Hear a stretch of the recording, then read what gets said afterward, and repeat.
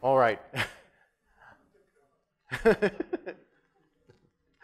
Anyway, so I have to introduce all the people on this panel. So this is the committers panel where you can ask us anything, literally anything. We have to answer it. There are 9 people coming up on stage. I'll introduce them very briefly so we have more time to ask them questions. If you don't know which one you want to ask, just send it to me and then I will delegate accordingly or take it myself. So first, from Sauce Labs, Bruno. Bruno has worked on Android, just go ahead and come up, on some Android stuff in Appium, so he may be able to answer some Android questions.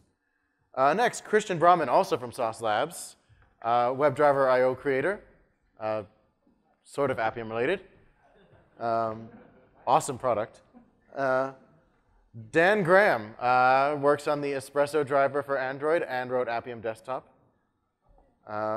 Jason Huggins has succumbed to jet lag, and so he will not be here, but I did not leave an empty chair for him in case he wakes up. Next, we have Jonah. Where's Jonah? Jonah. Oh. Jonah's. Can someone check outside? John. Yeah, all right, well, perhaps in his place for now, Justin, come on up. Come on up. This is Justin Eisen. His contributions to Appium are varied, but you can have Jonah's chair until he shows up. Yeah. Next, we have Kazuakai Matsuo, who I believe has done the Appium Ruby bindings and the tvOS support and maybe the Swift bindings as well. All right, I got that right. Next, we have Sai Krishna, who has worked on the Java bindings. And Srini, where's Srini? He's also worked on the Java bindings. And then last but not least, my partner in crime, the one and only Jonathan Lips, who is the architect of Appium and the reason why people can contribute more easily than they were in the past. Good, and then I'm Dan. I created something that Jonah's coming. All right, so Justin, don't get too comfortable. Okay. It's like Hollywood. We have seat fillers. Darn. It looks bad on TV if the seat's empty. All right.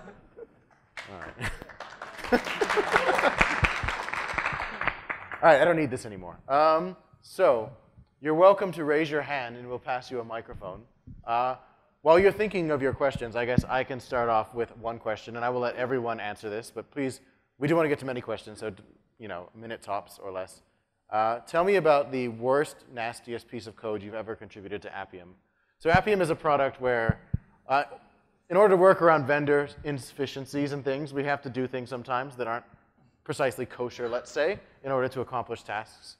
So I guess I will start, and I will say that there was a piece of AppleScript in the initial version of Appium that typed in your username and password whenever a username or password prompt showed up, which made Appium not great for security, but did make it work when you needed to authorize Xcode to access things. This is a hard question because I've written an awful lot of code for Appium. I'm trying to remember what the worst was. You can go last. We can start with Yeah, Bruno. let me think about that Maybe for a while. Let's start on the other side because Jonathan is going to need to catalog things in his head. I add the unlock via pattern for Android emulators. I think I'm the only one understanding that code, and I think it's broken right now. No one else can fix it.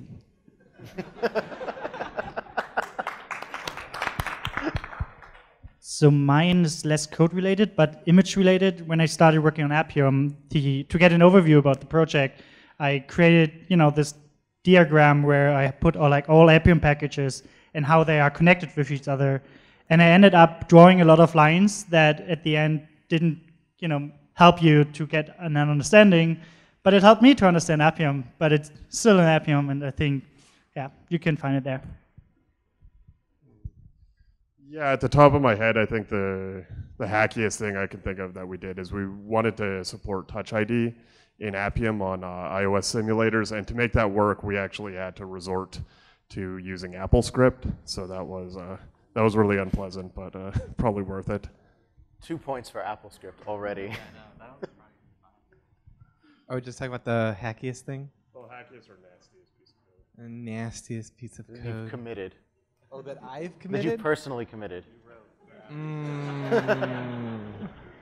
We can move to Kazu if you need. Probably there was some earlier stuff like before we did the rewrite to async await stuff, where probably just like I was like probably there was an error and I really didn't like the error code. So we'd be like way deep somewhere in the process, and you didn't know. I didn't know all the. I just started. I didn't know all the callbacks it would take to put the right error, like to come out to the top. So just from the very bottom, I would just like throw an error, but put the whole HTML result in the error code, then just like catch it at the top and return it. Worst code? Worst code is especially touch ID in the XUI test, because the framework doesn't provide such a API, so we must hack, and the action also have many limitations. So we must continue to hack for the iOS framework. Yeah, that's it. With the Java bindings, after John has left the Java binding, when I got in, I was the king for that, so probably a lot of interfaces. So Java binding is just interfaces. And I was having a chat with John, and he's like, why the hell do we have so many interfaces? I know, yeah. Sounds like Jonah's fault. No. Okay. Backward compatibility with JSON wire protocol on the client side, Java bindings. Still struggling to think of what the worst thing was, but I would say that actually the original hack that made Appium possible, which was basically with Apple, they gave us this one command that lets you run essentially a shell command from within their automation framework. And what we did is, it was slightly less hacky than the original thing, but basically we used Unix sockets to pass blobs of text from the Appium controller into this Apple test process by using netcat on the command line from this this little thing, and then we would eval it using JavaScript's eval function, which, as everyone knows, you should never ever do in anything approaching production. But that was like the very core piece of Appium and the only way that could make it work. So that was definitely the biggest hack. And thankfully, with XUI tests, we no longer have to rely on that. Isn't it also like between the messages were plain text, but it was a socket with like a stream, and in between the messages to mark like where one message ended and the next one started, wasn't there like just 5 lines of asterisks? Just like asterisk, or like slash, slash, no, slash. That was because there needed to be, the messages needed to be a certain length in order to flush out some like element of the Apple reading the process, right, like a so buffer. that it would actually return it. So we just had, it was like star times 1024 or something like that. Right, just bunches of stars. Yeah, so if you actually looked at it, it would just be like blobs of stars with a message now and again. Yeah. All right. Please raise your hand if you have a question, and there are rovers with microphones roaming. As we're still waiting for our first question, I can think of another terrible. Oh, there we go. Thank God. I don't have to tell people what I did to the C# bindings. Hi. I just want to say that I usually do the same thing. I sit in the committers panel for the Selenium project, and I see more diversity here, which is something that I would like to highlight. So I just want to ask you, what have you done to, I mean, it's still only men, we have to improve that, but you have more diversity than us, which we're mostly Caucasian guys in the Selenium project. So what have you done to achieve that so far? Have you actually thought of that, or was just coincidence? I don't think that we should really be congratulated. Well, maybe there's more diversity than Selenium, but I still wouldn't consider our committer base that diverse, in my opinion. So I don't know. I guess I wouldn't say that we've done anything good. I think we haven't done anything particularly intentional one way or the other, which is probably a bad thing. So I don't know if anyone wants to make a different point, but I might take this. I mean, I take the point you're making. I think I guess what I feel like, and this is kind of, I can tell my C# binding story now.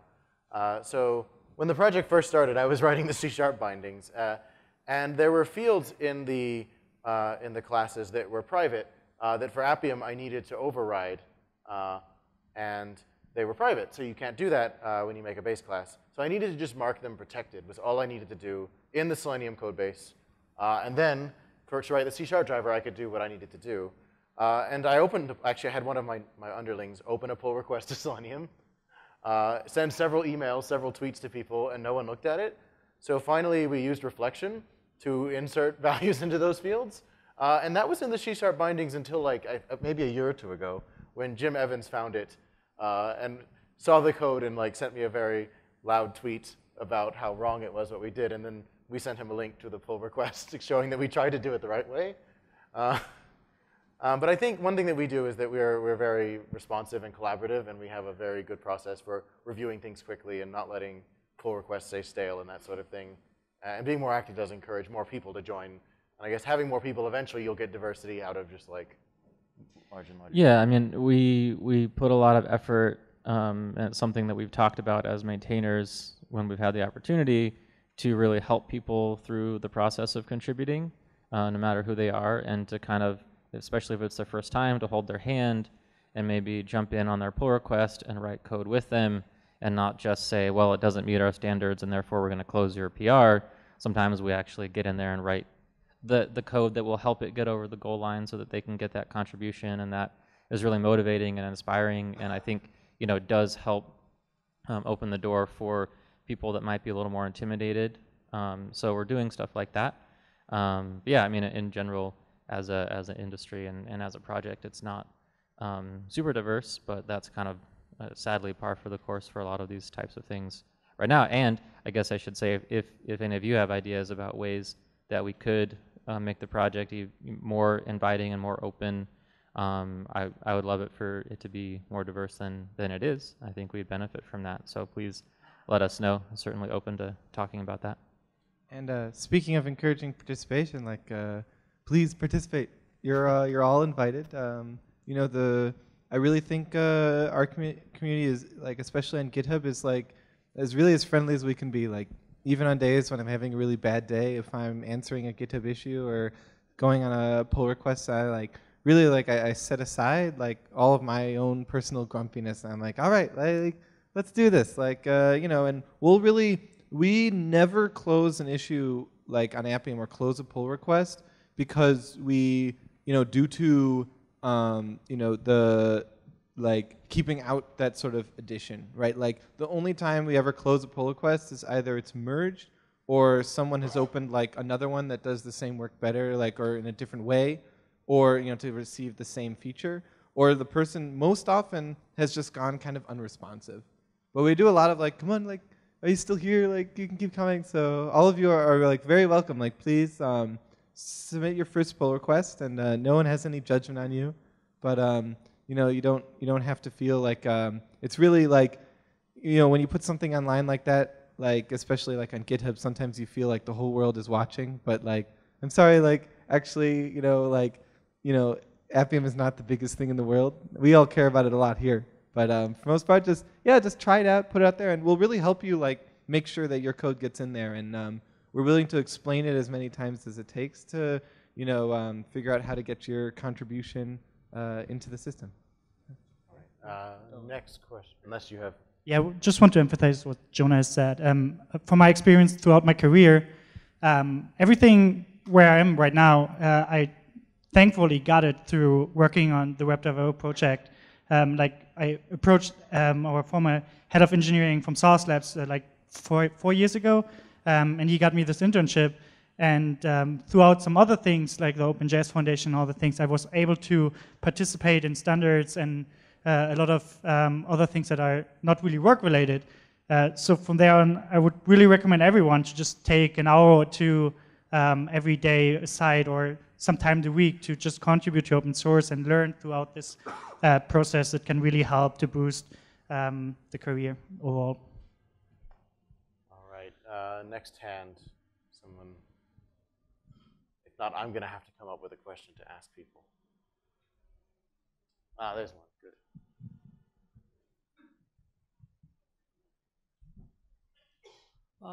Actually, I want to understand what kind of test cycle you go through for any new merge. Yeah. So what kind of test cycle the Appium project goes through to make a release of Appium? That sounds like a... Yeah, so we use Travis CI and we use Azure pipelines to do our testing. So all of the different drivers for Appium, whenever they go through a pull request, they go through a fairly rigorous end-to-end testing process and a unit testing process. I would say the coverage could probably be better, but it's still a pretty rigorous process. And we go through code reviews, of course. And then, yeah, when we do a release, we do a release candidate, and we run some tests on that. We release that to like a limited group of people. They try it out, and once we've decided that Appium is good to go, we put a bow on it and make it generally available. How long is the The testing? average length of testing for drivers varies quite a bit. Some of them it could be done in like 5 minutes, less than 5 minutes. Some of them it might take, I think the XUI test driver is our longest one. That one has about 6 different parallel tests, and on average, it takes about like 40 minutes each. All right. So There's Justin's got a question. All right. Now that you've left the panel. Can I come back up there? So You'll have to take down one of us. yeah, no, it's okay. No, I just want to ask: has there been any work or collaboration with the vendors like Google and iOS? Have they been more receptive? Well, Dan can not comment about Apple, and in terms of vendors, the two that have been collaborative, first of all, Microsoft with their Windows driver. They're obviously not responsible for Android or iOS, but they looked around at the kind of best-in-class automation stuff when they were looking at improving their own developers' experience and settled on Appium and WebDriver. So as far as I know, that is still working really well for the people that use it. So that's kind of our first feather in our cap in terms of vendors getting on board, and I hope to see that continue. And then obviously more recently with Samsung's Tizen driver that they released. And again, I'm not sure how widespread that is and whether you all need Tizen automation support, but for those that do, it's officially maintained by Samsung folks, so they're a vendor. But in terms of the big two, I guess I can say that I've had some conversations with folks at Google, and Google is a big company with lots of people and lots of teams that are doing different things and overlapping things and have different opinions, but certainly there's openness and in some cases a desire to do WebDriver-based stuff for mobile, but no official progress or effort that I'm aware of, sadly. Hands, I don't see any, so I'll ask a question. Sure. Maybe one for everyone so we can all talk again. Tell me about what you contributed to Appium that you're most proud of. Again. Sorry. What I most contribute to Appium is adding all these new emulator features, like when you can emulate all the hardware stuff, like battery, network, phone call, fax, SMS. And yesterday in the talk, I had the live sensor that I could start creating a lot of PR for you guys next week. That's it. I haven't worked long enough full time on Appium that I could think about something significant, but I would put on my HPV TV driver as like a showcase that you can automate everything with Appium if you want to. Appium Desktop is definitely my favorite contribution. I started that over 2 years ago. It was just, we had worked on it internally. Jonathan and I, and it was exciting to see when it got released how quickly it got picked up and how many people use it and how many people are interested in it. And it seems to have helped a lot of people writing Appium tests.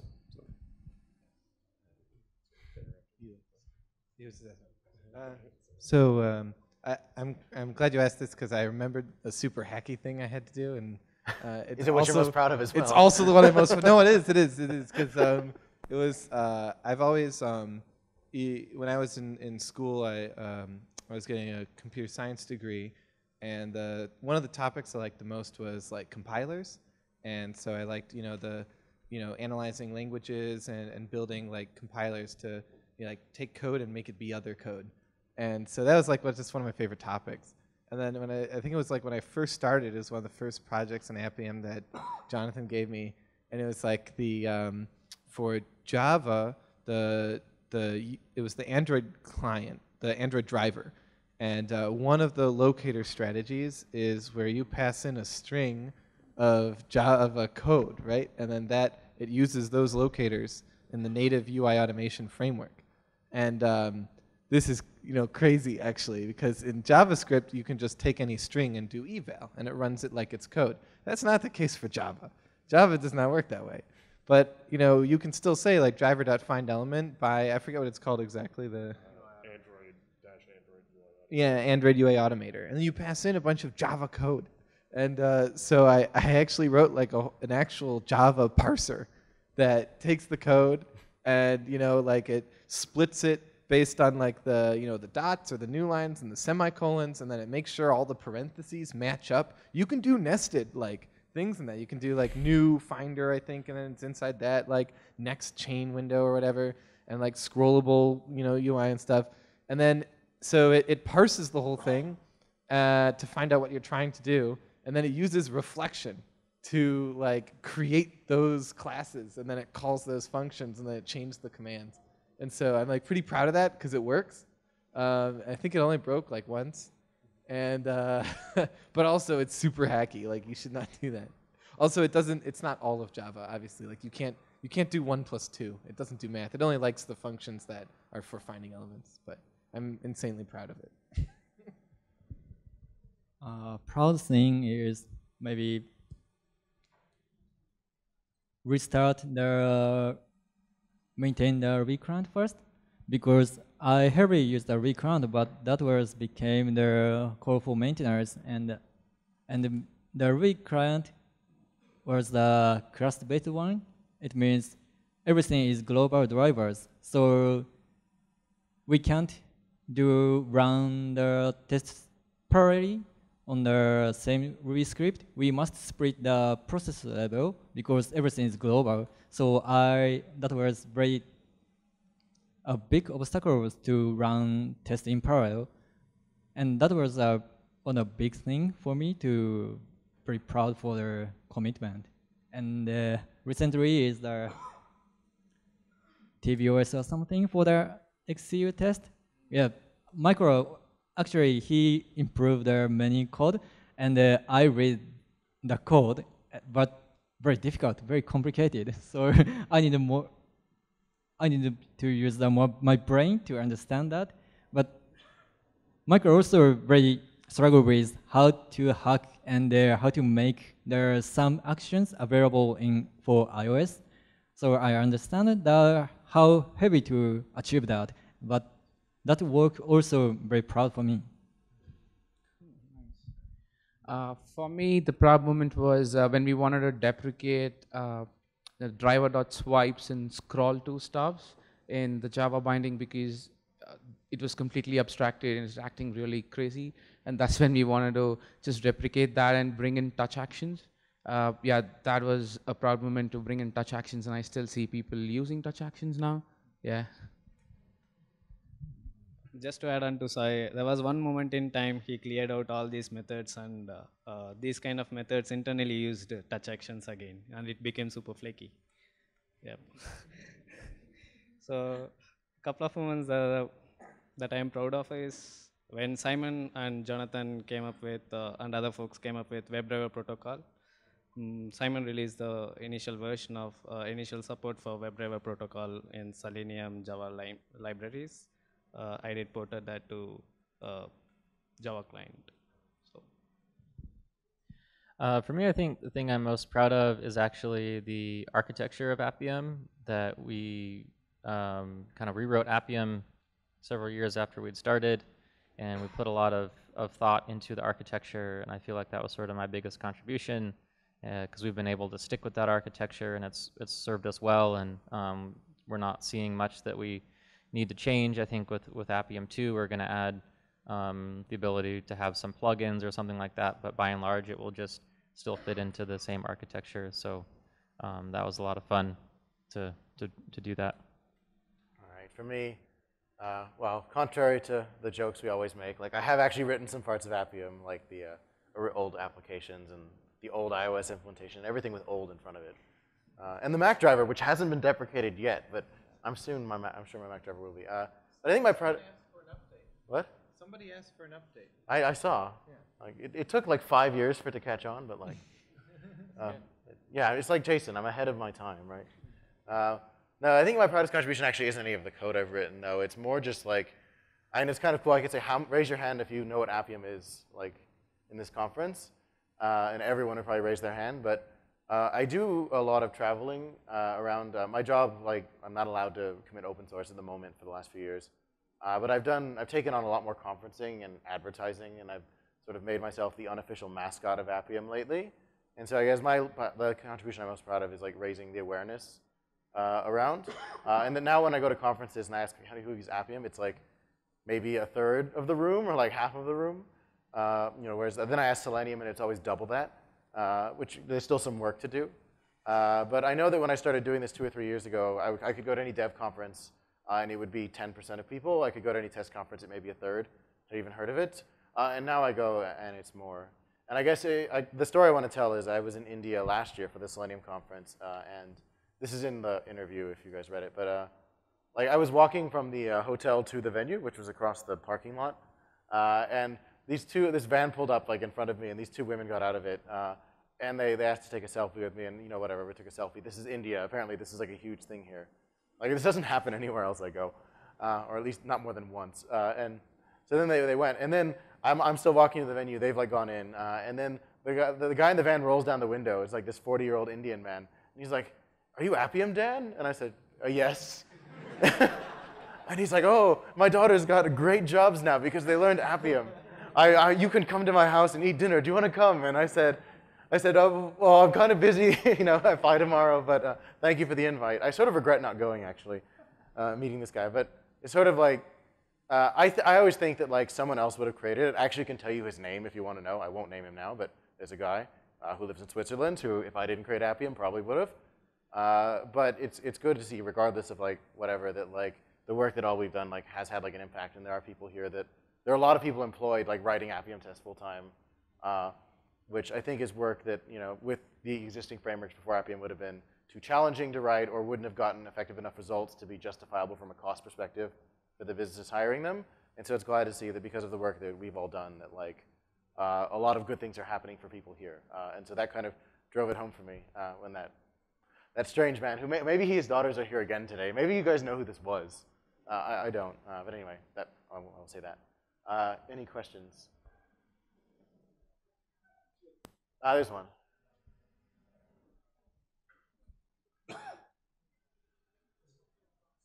Last question. Oh, better be a good one. My question is for all of you. Like, if you could change one thing in Appium, what would that be like? We'll start from the end. If you could change one thing in Appium, what would you change? Maybe we'll start from the middle. Let's start with. All right, Srini will start. Maybe I would rewrite the entire Java client. Probably the best thing to do now. And I would pair with him to do that.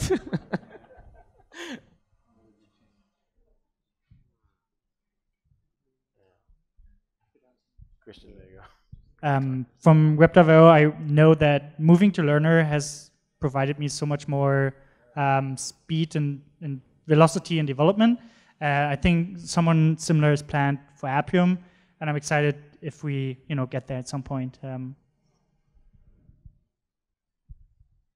I think XUI test, like it's really hard. The XUI test driver is really hard to maintain. Like you have to do a lot of hacky things to automate iOS, which is the most important platform, at least one of the two most important. So it would be good if we can find a workaround for that. Yeah, I think along with what Christian said, I think I would have kept the new architecture of Appium without splitting everything into like 30, 40 different repos. I think that's made development a little more difficult, as those of you who are in the workshop with us can attest. I think the architecture is good, but I think the way we chose to separate things out was a little bit overkill. So that would probably have saved us a lot of time. We have Dan, Jonah, and Kazuakai. I think I would probably add types to Appium. I think that would, like I would still keep using JavaScript, but I would add typings to make, because I think that would catch a lot of errors early on. Jonah, Kazu. All right, I can go. I have a mic. Yeah, I don't need. Is Kazu ready to go? I can change is hopefully make more peer public. It means when someone try to contribute Appium, then the guy maybe probably have iOS and Android knowledge more to implement Appium. So my make the peer open means that hopefully the engineers who will know the Android and iOS can I want to make easy to create a PR for the Appium. Yeah, deep understanding is necessary to make tests more stable. I think, can I say I wish Appium Desktop were better? Does that count as part of Appium? He's right next to you. No, it's what? No, it's great. You should have seen what it was before. I can testify. No, yeah. But what I'm saying is all of Appium is so great, but Appium Desktop could it could become more of like a gigantic tool, which is way more. Yeah, like than, more of like a full-fledged development environment. Like an I agree with that. Right. If I had more time, there's a lot. Well, I definitely no, would do with Appium Desktop for sure. Of course. That's a whole thing. Yeah. Man. All right. Well, I guess I have to go last. So for me, I kind of go back to the beginning, and I would sort of rewrite history a bit. In that, like, when we started this, I think there was this idea that this was part of the Selenium project, and it sort of formed its own project. And I jokingly took a shot at like getting things reviewed by the Selenium project. Like, that's my one experience. Other people have wonderful experience with them, I'm sure. Not my only experience, but it's like one of a few I've had. But anyway, I think it would be great if like we were in the WebDriver W3C spec with all of the mobile stuff from the get-go, because that was so much fucking work. Like for Simon, like it was years of his life, and it would have been nice to sort of leverage that so that we were also in that. And I think like we don't have a feud with the Selenium project or anything. Like Simon and I are friends. We live near each other in London, but I think it would have been great if like this was all kind of like unified a bit more. But that being said, I think it's worked out well the other way as well. But one day we'll want a W3C certification, and yeah, I don't know. If Jonathan didn't cut his beard between when we started and when we ended, he would look like he looked like last year. Maybe. I guess that's true. Or longer. I didn't finish that in my head. Anyway, I think we're done now, aren't we? Unless anyone else. Oh, can we take one more? If it's a quick one. Quick one.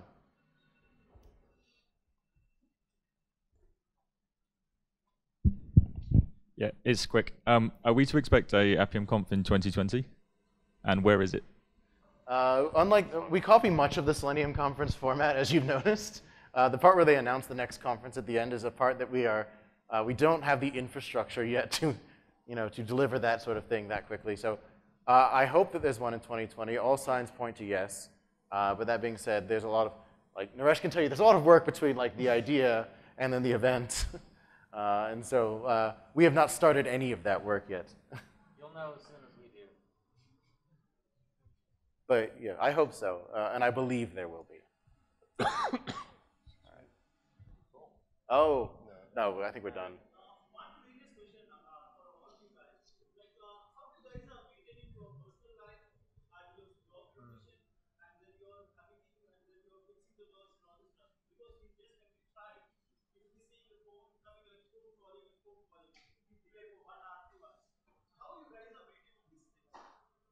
how do we keep the work-life balance with an open source project?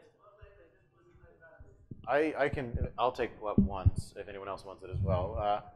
I guess I once had a boss that was pretty lax and let me work on Appium on the clock. That was like 6 or 7 years ago. And you'll notice my contributions have decreased since then, as I've had other jobs where I was paid to manage people and do other things. And so I guess when it stops being fun, I clock out. And I think that's how I do it. And yeah, like I said, I have no children that are fed by Appium. I make no money off of it. So if I just walked away one day, it's in completely capable hands without me. And I think because of that, I'm able to just turn it off when I'm not interested. But maybe that's a better question for someone who actually spends more time these days than I do. I mean, I do it full time for work, so I don't need to balance it off with work and life. Yeah, I just do. I would contribute to Appium as a job, so.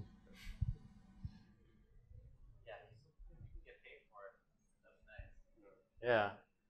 Well, sometimes I just slip 2 hours of open source work into my regular work without telling anyone, and it's fine. No one caught me so far, so we'll see.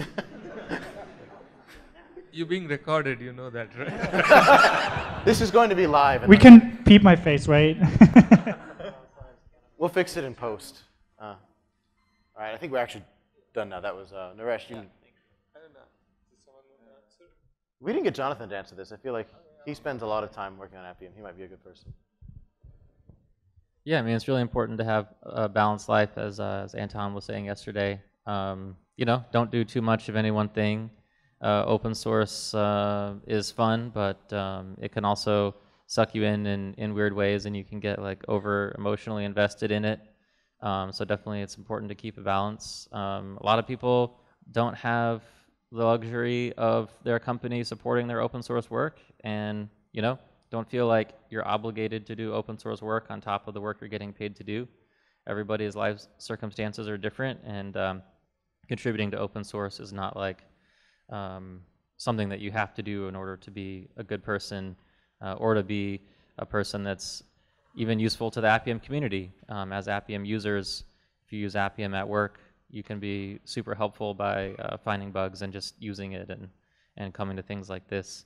But I do get a lot of, I feel it's very rewarding to work on open source, and I do work on it outside of my job, and I try and contribute to other projects that aren't related to Appium when I find things that are wrong with them.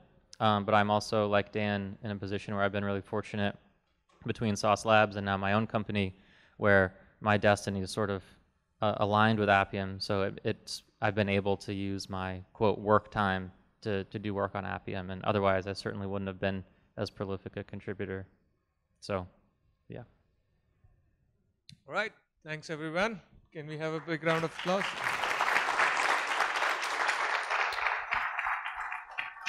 Thank you for making Appium awesome, and all of us.